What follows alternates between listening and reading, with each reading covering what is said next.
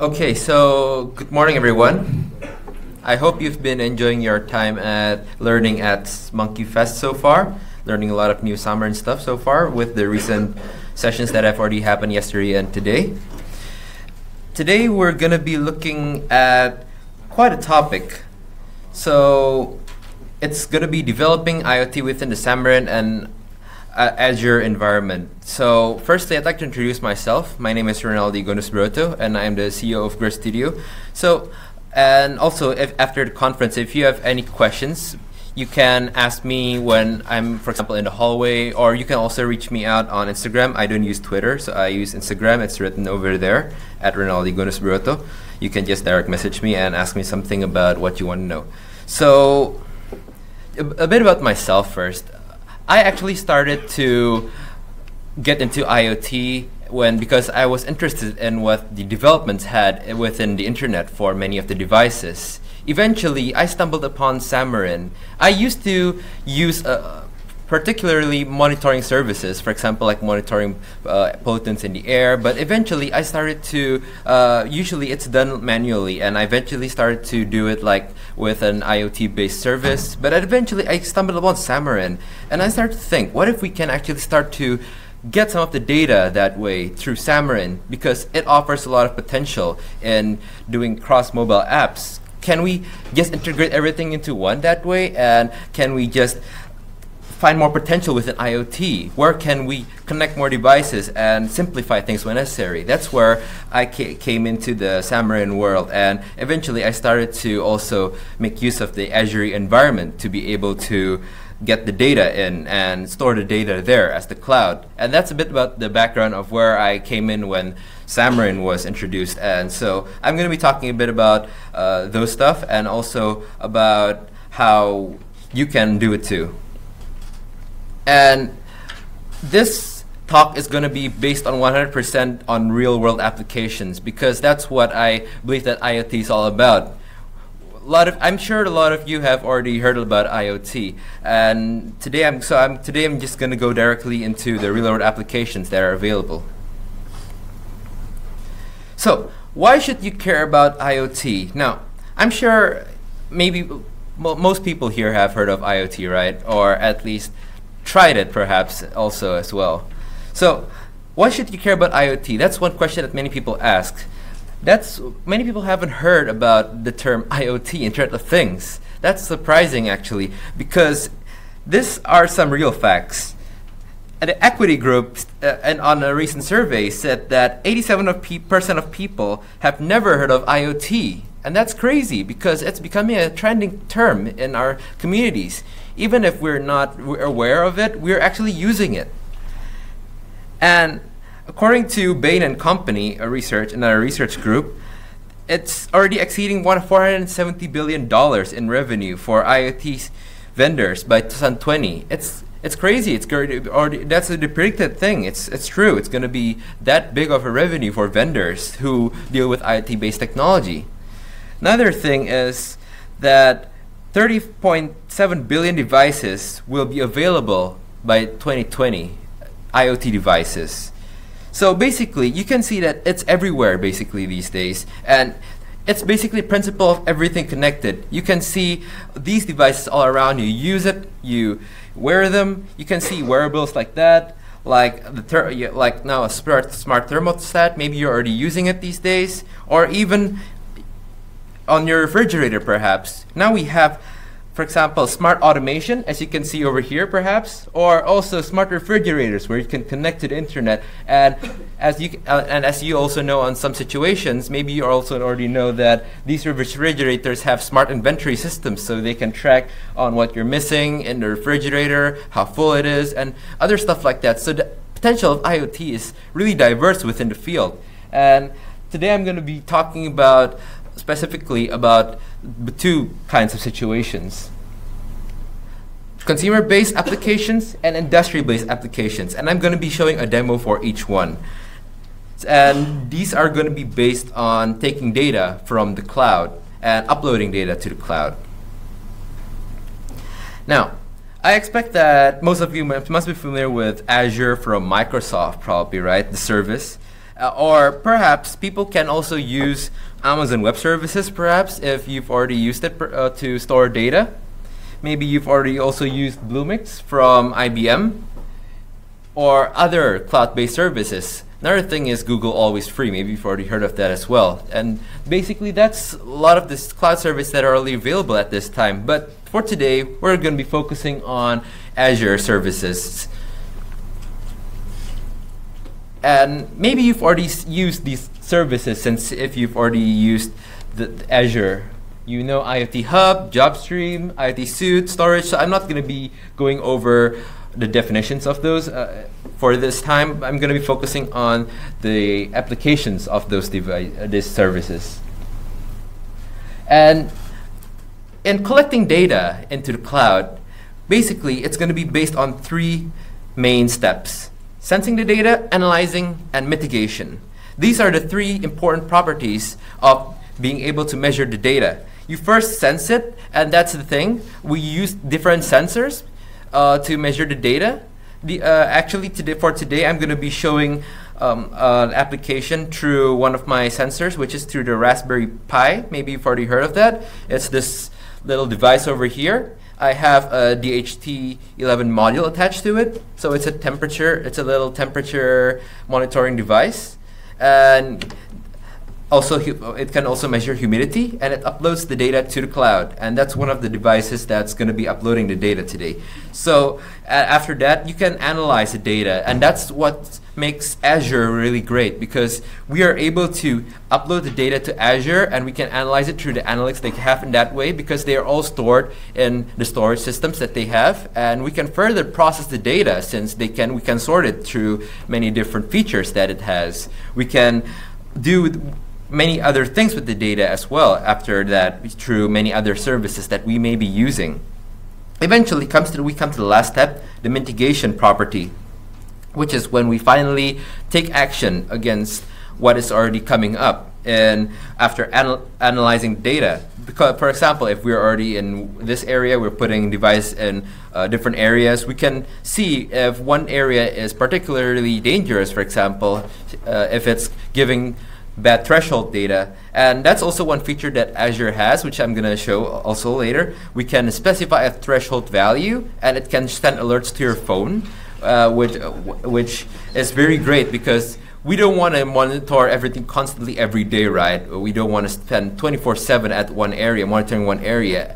We want smart notifications. We want those kinds of things that can happen to our phone. They can just directly give the messages to our phone, and we can get the data much smarter that way. And this one architecture example that I was talking about. So we use basically the Raspberry Pi as the middleware, and as you can see over there, that's an example of the sensor that I was talking about. This just one sensor, and we use the Raspberry Pi as the intermediary to connect the sensor to the cloud, and eventually Azure services, so that we are able to process the data, and we are able to get all that data to be read in Windows services, for example, the main computer, because usually all those cloud services that are already into the cloud are being controlled by one main service. For example, one main computer, which is the mainframe of everything. And usually we can get all that data and start mitigating that way. Microsoft has a similar model as this one, but I prefer to call this the leak box model. The lockbox model. We have the database, which is where all the data is stored, and sometimes I put this lock over here because sometimes we can actually encrypt that model. We can encrypt the database, but for today's examples, it's not going to be based on encryption because I just want to access the data easily. So these are going to be based on unsecure networks, and I'm going to be talking about that a little bit more after this.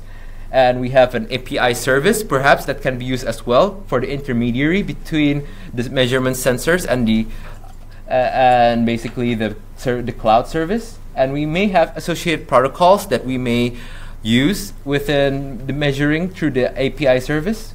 And we eventually have the message that's being sent. This message may contain notifications as well that can come from the database into our own devices that can eventually help us to know when something is wrong or not. And eventually we have the final tier over there, the back end. Now, just a bit more about MQTT. Now, this is one protocol that I'm going to be using in my examples today.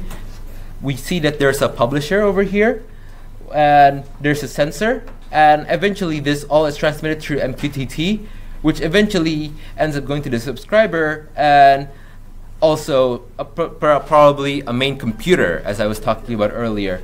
So, but the main two things you have to focus on today is the publisher and the subscriber, because we are able to have one subscriber and one publisher, and that's the important thing. We want to be able to publish the data that we have, and that from the cloud perhaps, and we have one device that's subscribing to that data and retrieve that data for us to access. Now, this is just one example of SQL. I'm not going to be talking about SQL much because we're going to be talking more about Azure storage based, but it can also contain SQL. So I'm just going to be talking a bit about SQL. It is also one feasible service to be able to store the data. And we can see over here that there are some events. As you can see over here, for example, we can declare the public event over here, and we can eventually get the name of the data, and we can have the value name over here, as you can see over here, and we can return that value according to our measurement, for example, in the cloud. And basically it iterates over there, and we have an on-property change calling method. That is one method that is important to note, because we're able to change the property that way, and we're able to retrieve the value and take mitigations that way. And these are some other coding. As you can see over here, we can declare a new partial class, for example, and we can create the async method of connection for SQLite. And we have over here, we declare the connection, we declare dependency service, and we have basically get the SQL again, module again over here. And finally, we have the variable sensors. We await the connection, we get the new observable collection so that we are able to get the sensor data over here. And finally, we are able to get the sensors to equal to the item sourced, and basically put them in a list view, as most lists usually do, because we usually display those kinds of retrieval data into lists that we can access. And some more over here, we can see that we have we declare a new variable sensor. For example, if we want to put a new sensor, we wait another connection. We can also see that we can declare if what's going on if we keep the data ongoing, and what if it does complete, because we want to keep looping the data over and over again. We want to keep the retrieval method going on and on again. And just one note to before I continue on, I'm not going to be going back and forth to Visual Studio and back to my presentation again for this presentation, because it may take time. I'm just going to be focusing on showing code snippets that I believe are crucial to being able to understand the basic IoT. So basically, I'm going to be showing the code snippets that are necessary for IoT connections. And this is the publisher for our example, as I told you before. This is the Raspberry Pi. We're going to be using Raspberry Pi as the publisher. And actually, and as I said, we're going to be using the MQTT method of transmitting the protocol. And it's a very great device. Many of you may have heard of also, for example, Arduino or the Intel Galileo, and those are possible microcontrollers as well that you can use as the intermediary to connect your sensors with, to keep sending the data towards your cloud service. And that's a choice. You can use Raspberry Pi, or you can use any other microcontrollers as well. And this is just one example that you can do to simulate data yourself. This is actually coding based on Python, but this is just to be able to make a publisher to later retrieve the data through Xamarin. We can see we define how we initialize the data, and eventually we create random uniform new data. So this is basically coding for declaring taking a random variable between this number and this number. And because we want to, for example, if we don't have the sensor yet, we can use this kinds of code to be able to try it out ourselves. We can declare this to be able to have the service generate a random number for us, and it can go into our readings later. And this is just a simulator-based kind of method. Now, I'm going to be talking a bit about smarter analytics. And this is important because we want to be able to analyze our data in a smart way. We want to be able to get the data in the cloud and have the right analysis patterns in order to mitigate our options. And this involves sending notifications, having better services. So, and this is one example of what I'm going to talk about next. We have the rules engine in the cloud-based server. We can see that the rules-based engine can connect many devices at once, many services and devices at once. For example, we want to connect a smart air purifier, and we can send a notification through the rules engine from the rules engine to the user's phone. Or also, we can basically detect the exhaust of emissions, and we can also make other mitigation strategies to be able to take these devices from the rules engine. And in IoT Suite, one of Azure's services, we are able to see all these in action because they have commands that are able to be put out. For example, if we want to set an alarm for a specific threshold being surpassed, or if we want to get a notification based on someone sending a command directly through Azure to our device, we are able to see that through the rules engine that Azure offers. And this is an example of an IoT hub measurement in Azure, just to get a good picture of what it's like. We can see the messages that's going on here. We can see device connected, and you probably already are used to these kinds of things if you're already used to IoT hub. And this is an example of my collection of data, which happened over time.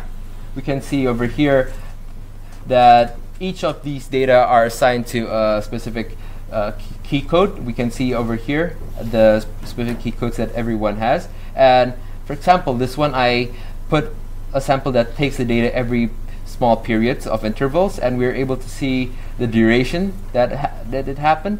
And we're able to see all the data over here. And if we actually click on one of those, we're able to see the details which happened. And you can see over here the message received. We can see that it happened, and that's about it. And now I'm going to be talking a bit about the example process of being able to send data to the IoT hub and to control data. This is going to be after this short coding slides, I'm going to be showing a bit of example demo based on my own kind of implementation on Azure, and based on being able to retrieve that data and being able to send commands to the data.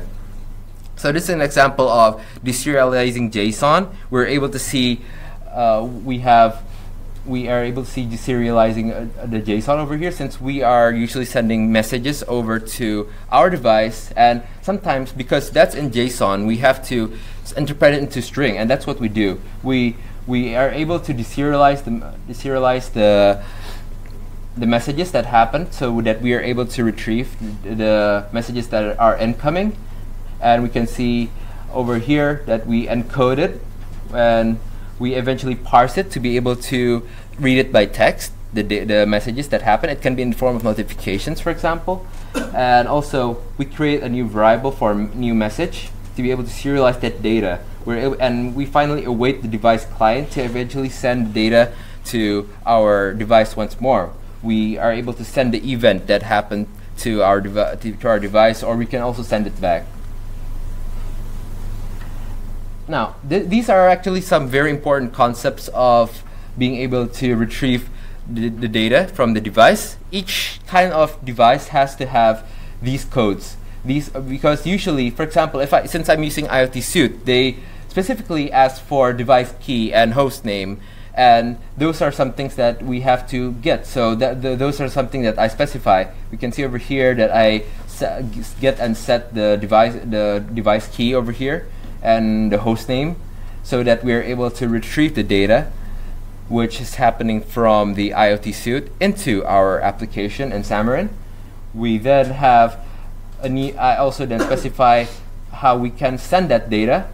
For example, I also want to send it through a frequency of 1,000 milliseconds. So that's one thing that I specified here.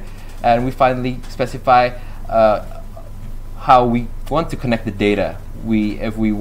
How we are able to get the connection, and that's why we create that variable is connected.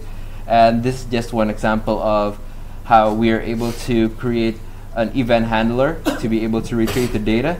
We create a notification that we have received the data, and we basically keep it going, and how it continues the data overall that way.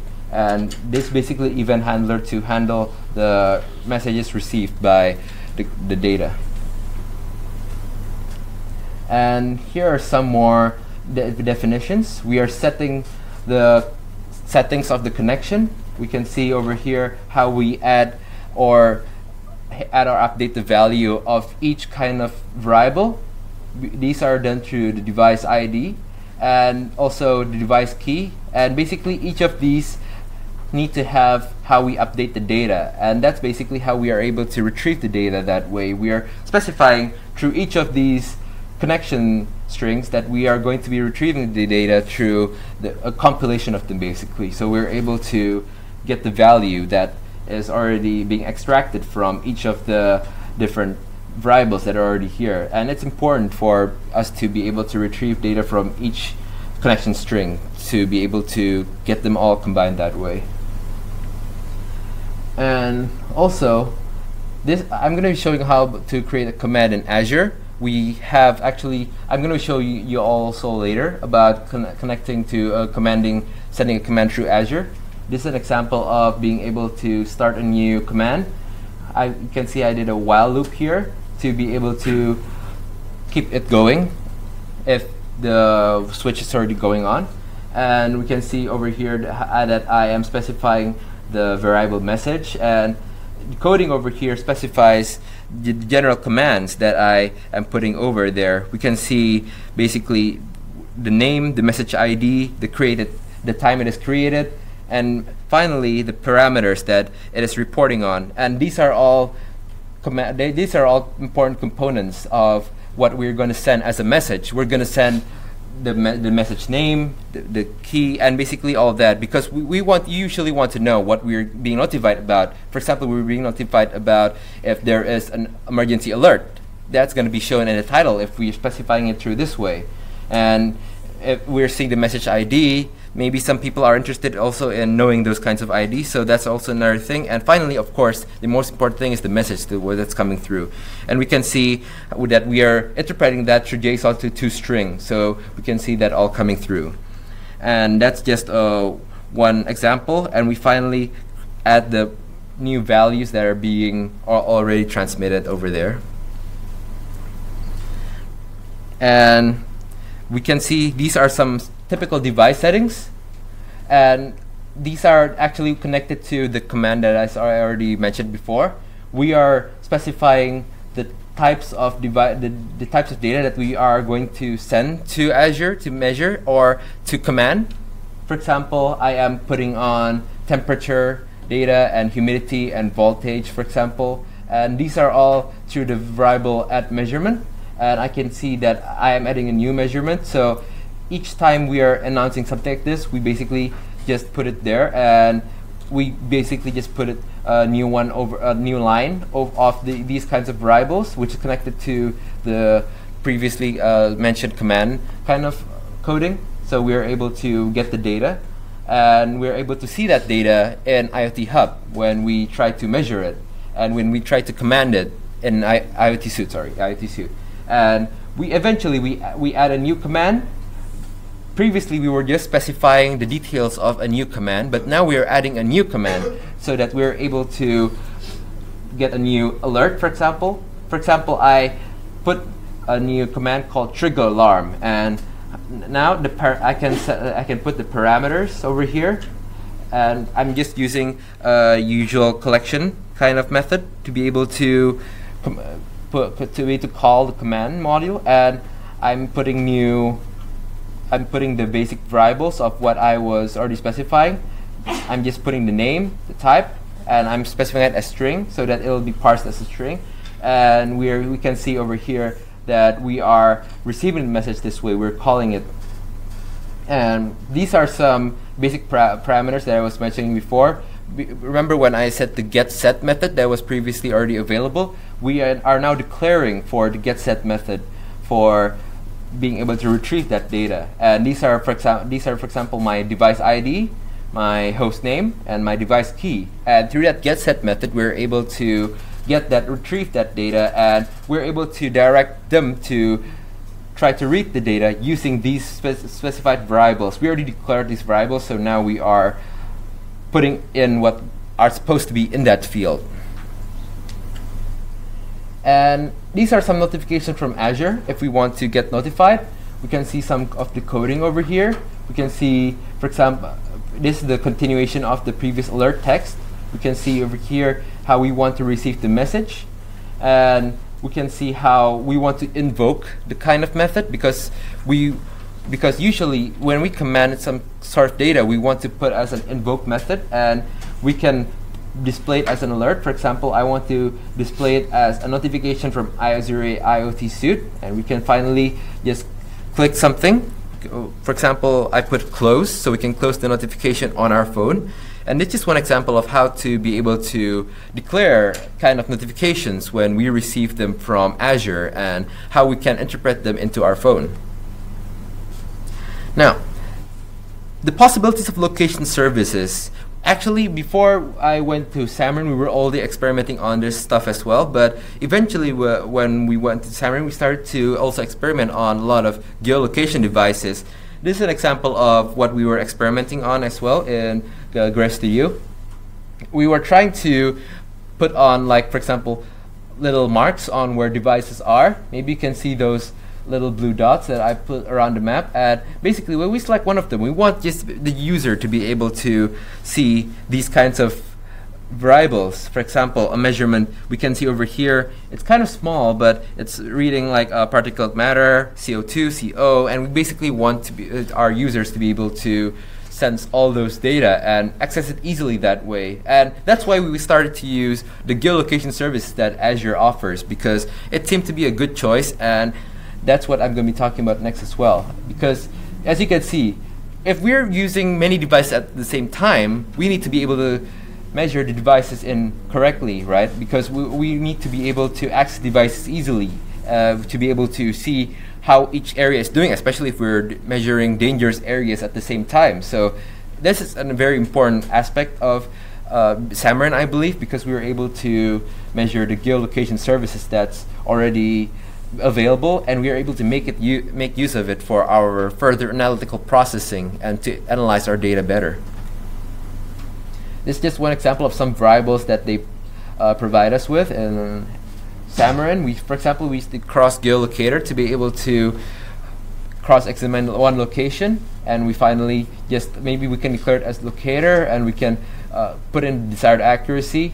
If we, for example, want it to be in one specific area, or we want to be in another, and we can make a new variable, for example, position, to be able to await that measurement, to be able to, and we can finally retrieve it. You can see over here how we are able to retrieve the latitude and the longitude, and we can see over here how we are able to declare that all, and basically from here we are able to get the data, and it will be transported into, for example, our IoT suite device. And this is just another optional thing that you may consider for notifications. Now, some people may not like notifications to their phone. They may be wanting something more. For example, when, for example, they want to get mail instead, email, or they want other methods. But usually most people want email. Of course, not too much spam email, of course, or the person will get overwhelmed. So this is just one example of the architecture to be able to set up this kind of service. We can just declare the address, display name, subject, and we can eventually create the address. And of course, we add more keys again in regards to how the details of the user in IoT suite. or in IoT Hub or in the other services that may be holding these kinds of keys. So we are able to access the cloud service and send it from there. Now, I'm going to be showing a bit of an app demo, as I was mentioning before. This is an example of an application that lets you send data over to the Azure IoT services. We're able to see, I named it to Thermo Trial app. Now, from what I already previously said, these are all the important components of being able to connect with the data. And I'm not going to be explaining about the layout data because that's probably already simple. We just have to link it. You can already see I declared, for example, things like a button, slider, and that's not something too big to handle. So you can see over here how we connect with the IoT suite services. We can just press this in, and eventually when we start that, we already are creating a connection string between our app and Xamarin. So our app and Azure. So after that, we are already connected with the services. We can play around with sliders a bit, and we can finally start to control the thermostat data by this is just a sample application. For example, I'm trying to simulate, for example, controlling a thermostat. So we can just click this, controlling thermostat data, and we just basically have to wait for a bit.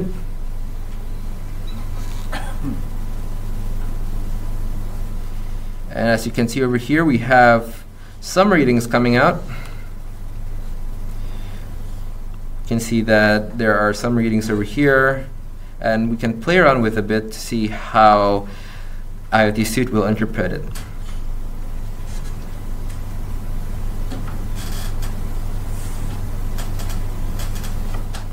And as you can see, there are more spikes. So this is not the retrieving data part yet. This is just an example of being able to control device in a smart home. This is not connected to a real thermostat, but we're able to see the potential through this kind of application into Azure services. We're able to control our device through Azure services, and all we need to actually do is link it to Azure, and we can use Xamarin to be able to control the coding needed to be able to control the measurements from anywhere we like. And that's just one thing that we can do with Azure for now. And I'm going to be moving on to the next. As we can see, this is already working with, also we can see the voltage over here, and we can see the maximum humidity, minimum humidity. And those are just some factors that can be considered. And also, we can actually, as I was mentioning before, we can send a command. We can open our device, open commands,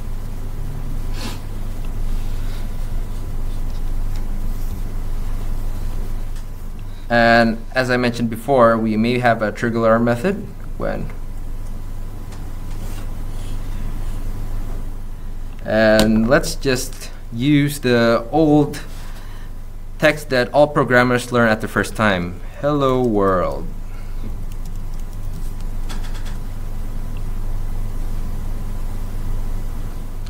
And as you can see, sure enough, we have the message from Azure IoT Suite, hello world. So those are the effects from what I've already mentioned before. We're declaring the commands, the variables, and we've already created that to be able to retrieve the data from our device. And we can see over there, as we mentioned before, we can just click OK, and that'll be that. So now moving back into our PowerPoint. Of course, as I mentioned before, we may have some network considerations, of course, when we are implementing these kinds of systems, which will apply also to the industrial-based application, which I will talk about later as well. For example, like the frequency of data requests, how often we are requesting the data, because sometimes we may request the data too often, which can consume much of our bandwidth, which is the next thing we should consider, how often we are requesting it, and that's very important. So because if we're not, our data can run out, or maybe we just don't need data that much. But for emergent situations, for example, for situations that need quick mitigation that may be necessary. And of course, the network options that we're using, we may be using different kinds of networks. Maybe you're using Zigbee or maybe you're using Wi-Fi. Those are some considerations to use when you're considering to implement these kinds of applications. And QoS, basically. You may know basically from QoS that you need feedback if it's already received, or you don't need feedback at all. And that's just one thing that we need to consider when we're implementing these kinds of solutions. And of course, we do have similar services now. For smart home services, such as I mentioned, which I mentioned before, which was the thermostat simulator app. You may have heard of HomeKit, which is something that I've also recently heard from, which I've also recently been playing about with for a while. I'm not going to be talking about it here because it's already available on the Microsoft website, so you can already play around with it a bit for a while. But we can see a lot of potential in the Xamarin for the smart homes, because with the HomeKit, for example, you're able to control many new devices through Xamarin, and they already provide a full platform for that. So that's one thing that you may be interested in looking at also. And also, I've been noticing that now Xamarin has the IoT console application. I haven't been playing with it much yet, but that's also one thing to consider looking at as well. And of course, I mentioned I was going to talk about security soon. And sure enough, as I mentioned before, I disabled the security communication protocols for these examples. So you may consider enabling it, because sometimes in the IoT hub, there is a secure network connection. I had to disable it because I wanted to do it directly and easily to be able to access it. But you may consider to add new measurements to that. For example, you can enable the IoT hub services or the storage-based encryption services to be able to monitor the data securely, so people cannot just get in whenever they want. And also, this is a new method that's been recently brought to my attention. The XO509 certificate. This is one of the examples of certificates that you can put in for the application to cross-check. You can find actually more talks about this. I'm not going to be going much about this, but there are a lot of people going on about this in the Microsoft websites as a general. So that's one thing to consider. And of course, as I mentioned before, security from the IoT hub and the storage as well. And now I'm going to be talking about the user-based, consumer-based application, that the industrial-based application that people may be wondering about. Now, the retrieval of the data is important for us. And that's why we have these kinds of diagrams. We start from the user. They may start from their own account, for example, from Azure services, or for example, other services, or and then they may finally take it from table storage. Now, this is a feature available in Azure. There are many types of storages available, blob storage and other types of storages, but for this one, I'm going to be using table storage because it stores data as a table, and that's what we need for this example. And finally, we have services, which is the needed example for this one. We want to be able to get the services going. We need to get the mitigation properties going for this one. And I'm going to be talking a bit more about code before I get to the next demo. We are defining a cloud storage account, as we can see here. And this thing requires the Azure storage plugin, which is available in most Xamarin, which is available in all Xamarin kind of Visual Studio or Xamarin Studio, and you can just basically download that as a NuGet package. And we can see over here that I'm declaring a new public class for a table entity, and we're basically trying to determine the location and the position that the data is being taken at. And this is one of the geolocation services that I was mentioning about earlier as well. And you can see that we are trying to make the position of the data visible when we click on a button. And that's important because we want to be able to retrieve the data not that easily. We want to be able to read the data when it's actually being pressed and not just it keeps on going. And that's one important thing that we may consider. And we have the cloud table client over here. We are trying to create a new cloud table to be able to retrieve the data. And we are able to then get the reference for that from the table, and that gets it from the Azure basically. And we finally query the table to be able to retrieve the data into our mobile phones, for example, and basically to the services that we want the data to go into. And this is why we have the table query kind of method. And we also declare the position entity to be able to find the geolocation of the data. So we are able to see where the data is taken at, as mentioned before. And finally, we are adding new items over here. As you can see, every time we iterate over each data, we are adding new items. We are basically adding new measurements, new items to the list, as I may say, because we are putting in this kind of format. We want the entity and the entity timestamp, and we add that with the entity message, which may be taken from each data. And this is the two variables that we are focusing on when we're taking the data from what we are already doing. So for this one, I'm actually going to be showing the industrial scenario. And to do this, I'm going to be switching laptops for a bit because it's on the other laptop.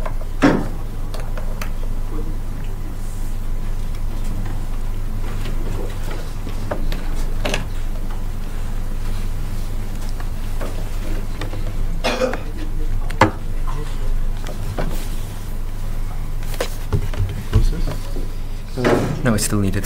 Okay. Yeah.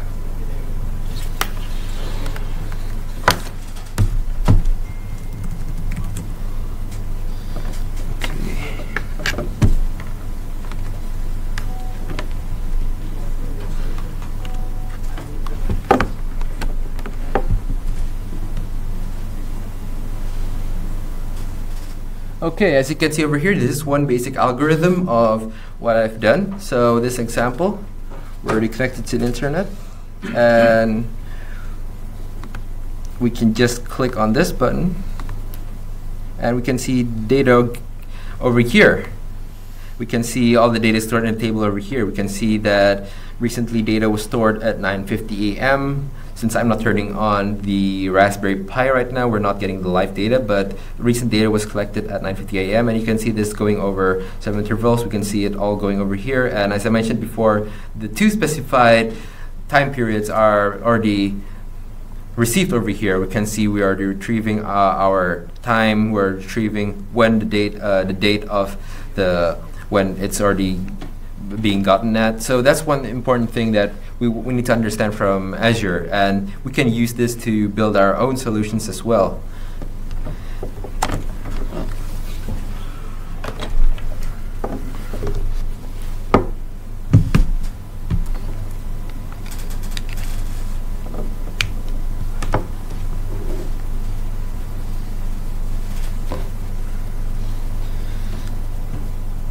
Now, finally, I'm going to be showing one more demo of a bigger scale implementation of that.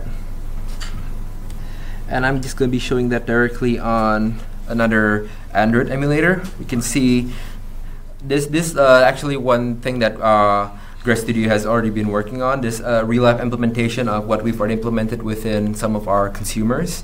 We actually used the previous set methods from Xamarin to be able to build this kinds of data application on a .NET-based backend, and we're able to see each of the data being retrieved and basically more kinds of graphs based on what the sensor is doing. We can see over here, we can scroll down and we can see lots of measurements that we're already taking in.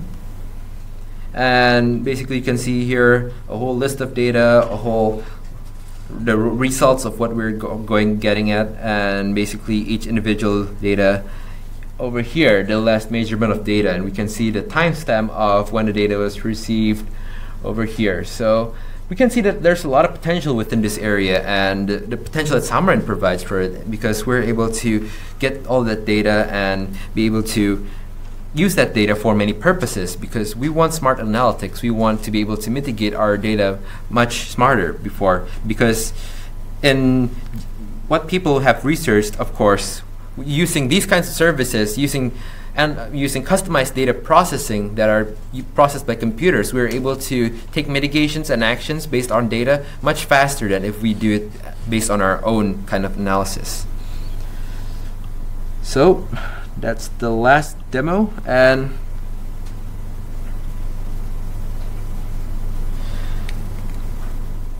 just a recap of everything I've talked about so far, we can see that building IoT-based apps on Xamarin is actually simpler than most people think.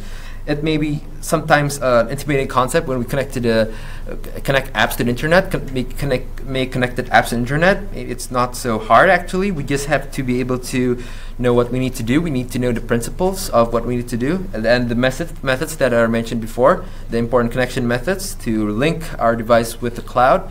Because the interfacing of the device is simple. The hard part will come, of course, when we're trying to connect the Azure with the device that we already have. But as long as we know the correct methods, that should be a piece of cake.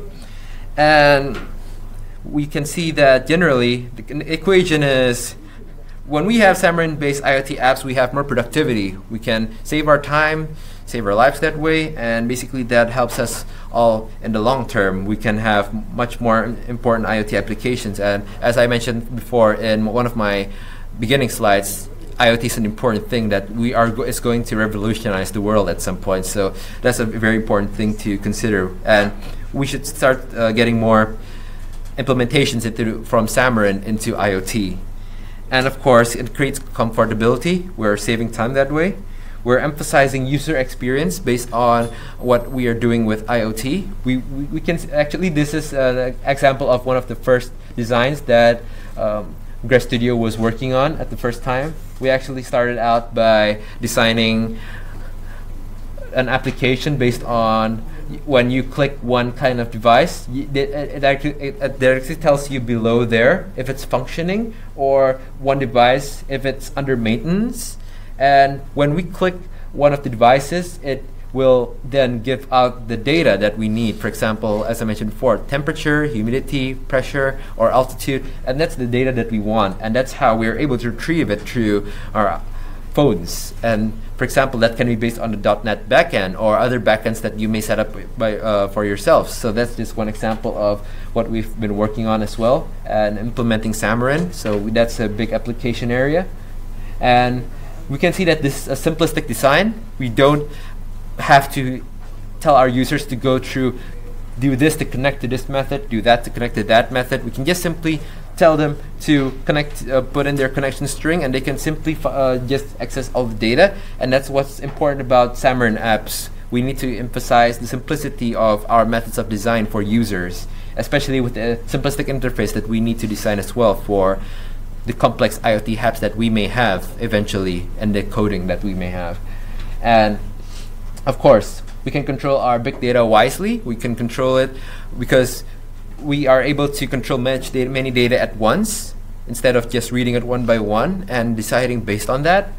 And finally, I would like to encourage future explorations of IoT here, because I'm sure that many of you are already quite far in your implementations with Xamarin. So it would be great to have more implementations out there in the world about IoT-based implementations, and I'm always happy to be able to see new implementations of what people are doing and how we are able to use IoT to Xamarin to further the IoT cause. Because as I've also seen already on Microsoft Networks, now we have, for example, you may have already seen on the last Xamarin Evolve 2016 conference, they had a My Drive app. I thought that was a really cool app. Maybe you've already seen that app as well.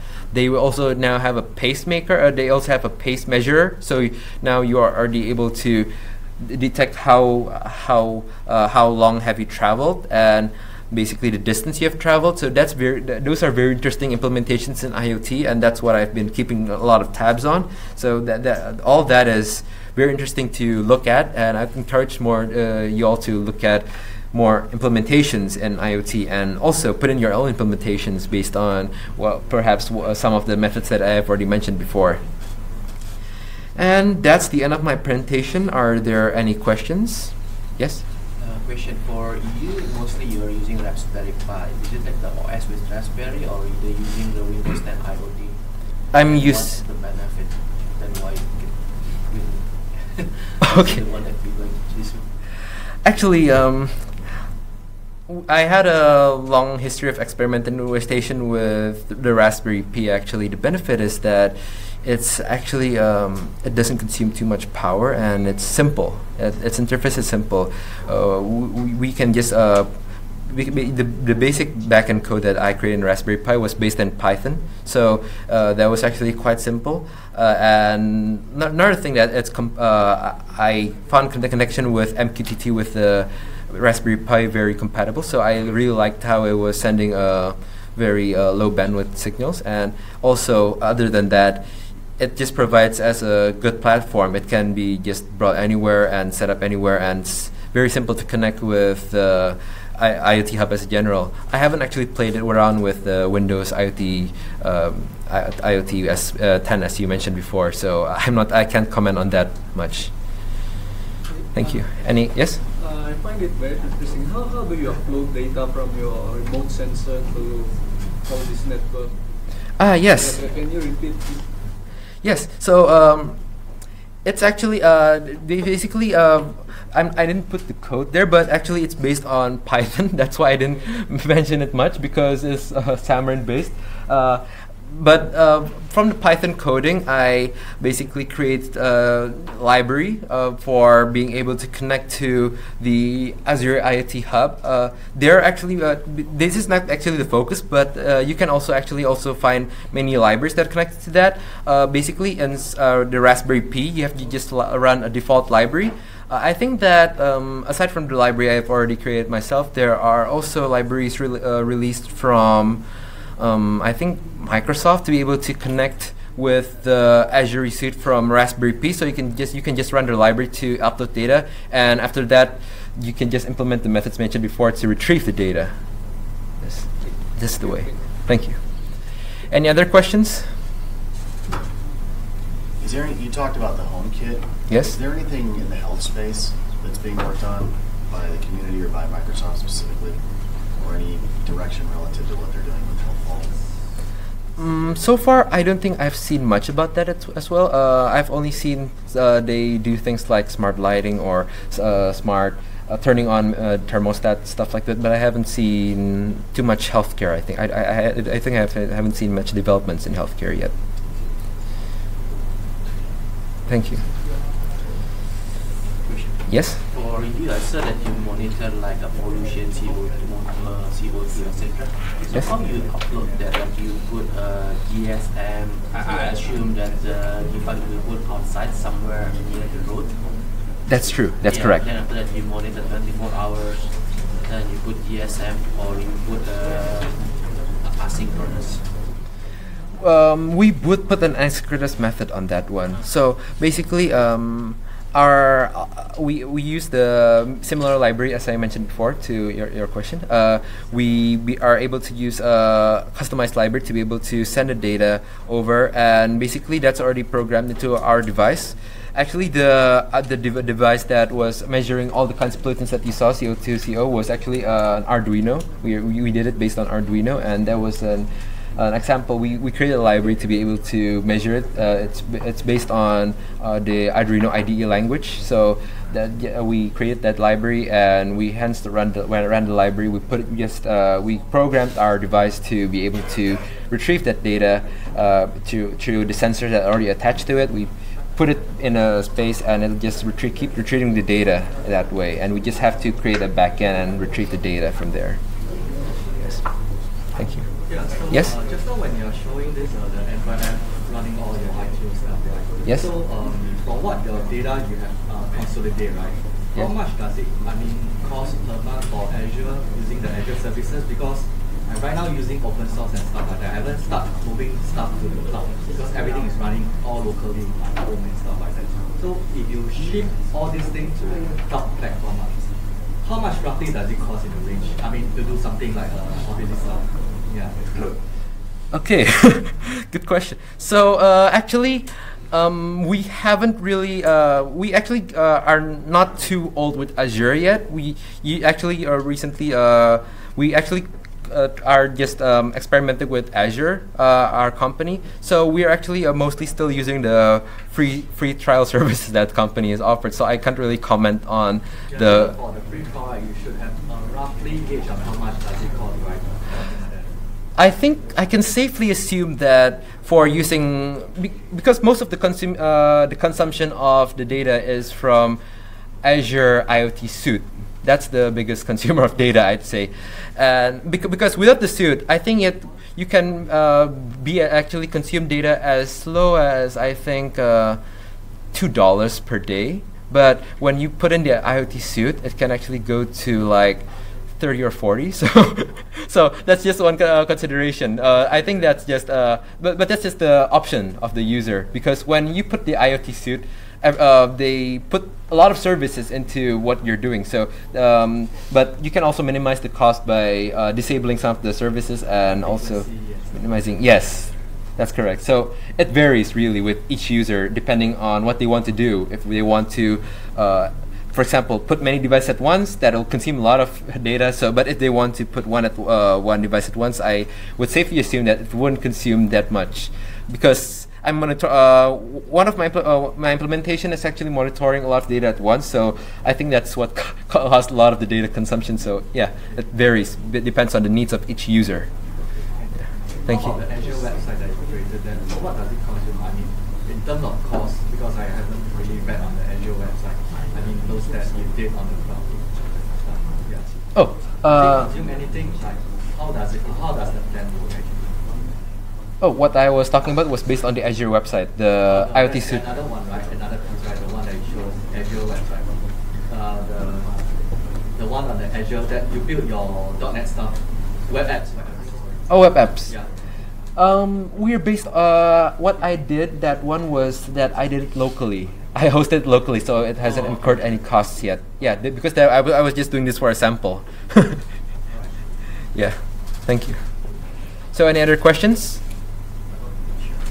I Yes. just want to add on that one. If you want to, if you know there is an Azure pricing tool where you can go and you can select depending on your requirement, how many functions are you going to use and how many requests you're going to send and receive. Depending on it, will give you estimated cost and how much it's going to cost to assumption, not real, but real that that you can check. I have one question for you. I have one question. So this is great stuff where you want to connect it to like a suite of this. Just for example, if you want to connect it to multiple form factor devices, not just one Arduino. I understand you're doing Arduino, or you do it either you can do it Arduino or either you can do it Intel LED or another stuff. But I'm talking about if you want to do it whole suite of, if you want to open an endpoint of data from different suite of applications like HomeKit or even the Philips or Nest or few other stuff like for example health devices, home and stuff like that. My question is, have you found any way of cross-platform implementation which can support different kinds of devices, form factors, or you have to do it each and individually, hook up one by one? Because that would be a thing too. So you're asking how if one device can go to like a lot of storage devices at once, or? If you want to open a data hook point from multiple devices, not just one like Arduino, but also from different experiences, where you can connect it from Apple Kit or devices from Philips or from healthcare like home loans or other healthcare devices. So have you found out any cross-platform implementation which you can use to connect different devices, or do you have to go solo one by one? At this time, our experimentations based on Azure has not really reached a kind of like cross-platform yet. We've been basically implementing one by one, because so far we've been implementing for like each device has a we put in the connection string for each device specifically into from Azure into each device. So I can't really comment either on being able to comment on putting cross-platform that way. But I think that there should be something like that, I think. So I was trying also. Okay, thank you. Any other questions before we wrap up? Okay, so I'd like to conclude with one final message once more. I would like to encourage all of you Xamarin programmers to be able to develop IoT applications, and based on what some stuff that I mentioned, and I'm looking forward to a lot of your implementations as well, based on what if you already put on, for example, if you contribute to Microsoft or if you put in new kinds of services. So, all again, I'd like to say thank you for being here, and enjoy the rest of your day at MonkeyFest.